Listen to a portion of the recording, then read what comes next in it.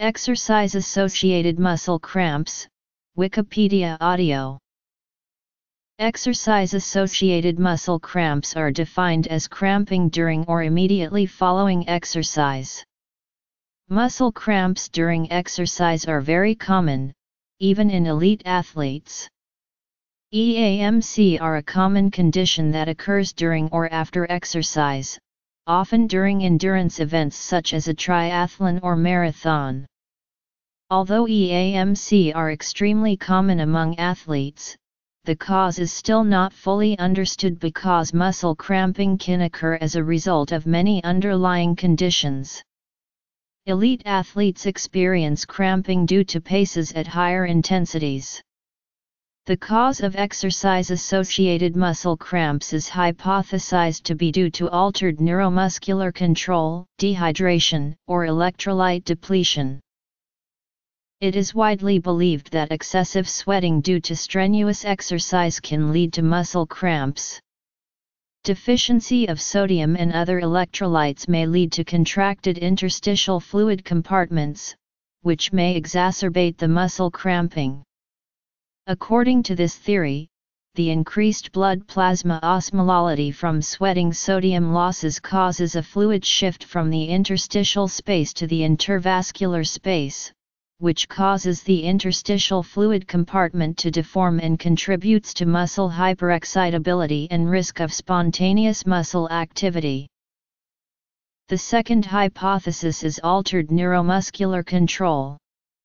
In this hypothesis, it is suggested that cramping is due to altered neuromuscular activity. The proposed underlying cause of the altered neuromuscular control is due to fatigue.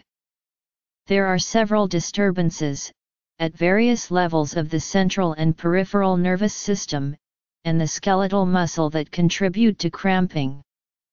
These disturbances can be described by a series of several key events.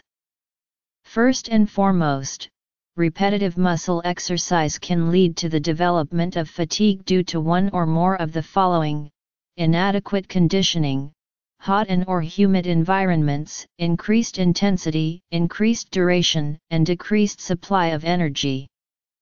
Muscle fatigue itself causes increased excitatory afferent activity within the muscle spindles and decreased inhibitory afferent activity within the Golgi tendon. The coupling of these events leads to altered neuromuscular control from the spinal cord. A cascade of events follow the altered neuromuscular control. This includes increased alpha motor neuron activity in the spinal cord, which overloads the lower motor neurons, and increased muscle cell membrane activity. Thus, the resultant of this cascade is a muscle cramp. Electrolyte depletion and dehydration theory. Medication has not been found to help reduce or prevent muscle cramping. To prevent or treat, athletes are recommended to stretch, stop movement and rest, massaging the area that is cramping, or drink fluids. Stretching helps to calm down spindles by lengthening the muscle fibers and increase firing duration to slow down the firing rate of the muscle. Recommended fluids during cramping are water or fluids that are high in electrolytes to replenish the system with sodium. Neuromuscular control. Treatment and prevention.